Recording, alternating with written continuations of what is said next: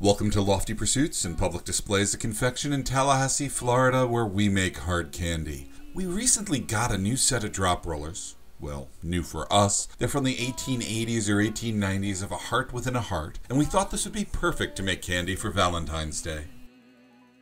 And while we get ready to make candy, let's wonder about the terms of St. Valentine's Day, like why we wear a heart on our sleeve, and why are there really probably more than one St. Valentine? The candy today is going to be flavored with cherries and cream. Flavors are wonderful touchstones of memories. And this is a flavor combination that I associate with meeting my wife. And because of that inspiration, this will be a series of candies that'll be in cream flavor. Strawberry and cream, peaches and cream. There'll be about 7 flavors in total. And I want them all to look like individually different colored jewels, because that's what I want to give to my wife for Valentine's Day. And perhaps you'll enjoy it too. The hot sugar that Jake has already poured on the candy cooling table already has the flavor and color in it. Now all he has to do is add the citric acid, because if we don't balance the flavor, it's not going to taste like a real fruit. And that's what this white powder is, citric acid. So as Jake flips the candy and equalizes the temperature, let's think about the phrase, wearing a heart on your sleeve. It's very strange and it's a cool idiom, but where did it come from? It entered the English lexicon as a common phrase thanks to Othello, and I'm talking about the Shakespearean play, not the black and white flip tile game. But I'll wear my heart upon my sleeve for daws to peck at, I am not what I am. But Shakespeare only takes us back to the 1600s. The phrase goes back much further than that. And I investigated this because I was trying to figure out, why do you wear your heart on your sleeve? Why not wear it on a pants leg or on a brooch or anywhere else in particular? And the answer is, back in the Roman times, people actually wore their heart in their sleeves, and it was tied into Valentine's Day and St. Valentine himself. I'm not 100% sure, but this may be the only Valentine's Day tradition which is actually tied back to the story of St. Valentine. It all goes back to a decision from a Roman emperor, Claudius II Gothicus. He was a 3rd century Roman emperor.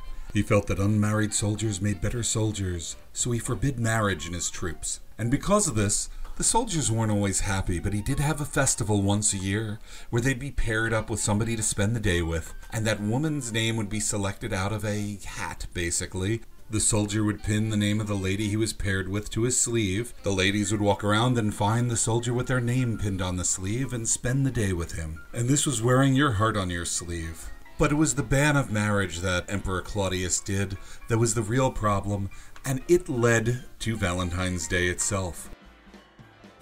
Jake is feeding the hot candy through our drop roller. This drop roller is over 150 years old, and it's kind of unique to us. We just got it from a collection we acquired, and this is actually the first batch we've ever run on it. If you want to get some of this candy for yourself, please just go to www.pd.net and you can buy it online, or you can come by Lofty Pursuits in person and get it. One of the problems with Valentine's Day and researching it is Valetius actually means brave, worthy, strong, powerful in Latin. It was a common nickname through the 8th century, so there's a lot of martyrs named Valentine.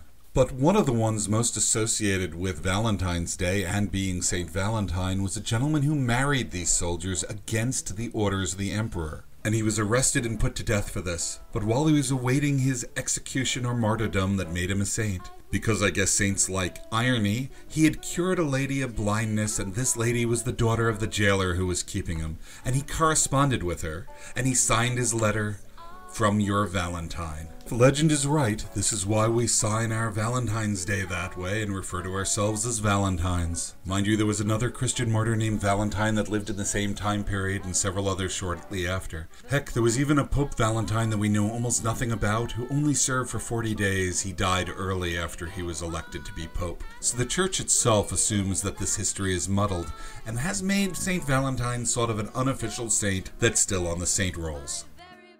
I just love finding connections, and I love that these two events have the same origin, Claudius's decree, and that we know it because of Shakespeare.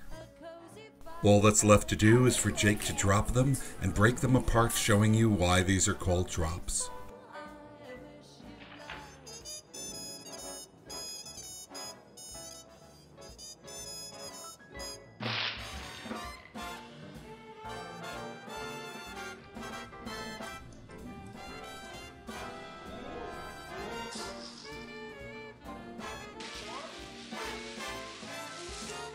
Thank you for watching. If you like this video, please subscribe to us here on YouTube and ring the alerts bell. If you want to try this candy for yourself, you can get it at our website, www.pd.net. We ship worldwide.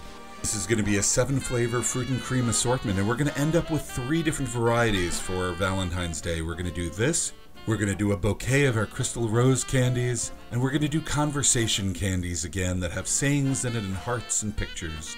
So if you're interested, check our website. They'll be going up over the next couple of days. You can always follow us on Facebook, Twitter, and Instagram, or listen to our podcast, which you can get wherever podcasts are downloaded. You can even get it off our website, www.pd.net. And we'd love to see you in Tallahassee. You can visit us in person. We're right off I-10 in the Thomasville Road exit. Thank you again for watching.